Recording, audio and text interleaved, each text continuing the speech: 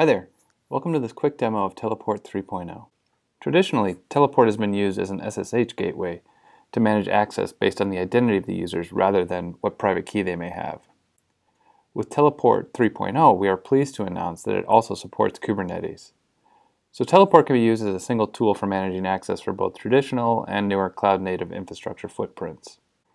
So let's go through a quick demo of the end-user experience. To authenticate, I have to log into Teleport using the TSH login command. I also have to specify the proxy I want to use and the authentication type. For purposes of this demo, I set up GitHub, but Teleport also supports local users or enterprise identity managers like Okta or ADFS. What's nice about using GitHub as a single sign-on is that now I get two-factor authentication for my SSH in Kubernetes. Here the two-factor authentication is enforced by GitHub, but if you're using local users, Teleport will also enforce a second factor. In GitHub, you can even set up specific permissions or role-based access controls by setting up different teams in GitHub that are mapped to roles in Teleport. In this case, we just set up a team in GitHub called Office SSH that has access to a Teleport instance we have running in the office. I can now see which servers I have access to using TSH-ls. And I can easily SSH into one of the servers by just using the node name in Teleport.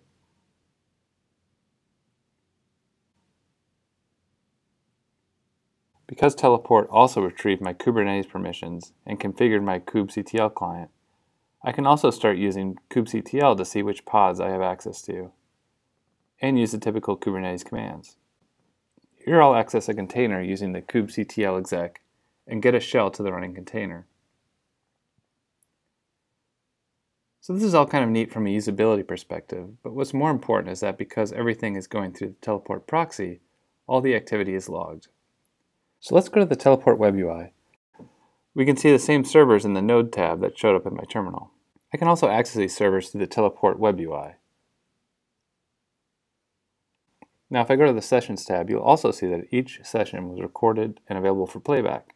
So this is the session that I started in the web UI. But even the kubectl exec was recorded as a regular session and stored here. And then of course we can see the first session I started in my terminal.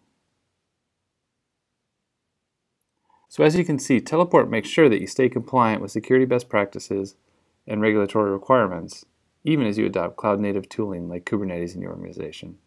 I hope you enjoyed this quick demo. You can download the open source Teleport community on our website or reach out to request a demo of Teleport Enterprise. Have a great day.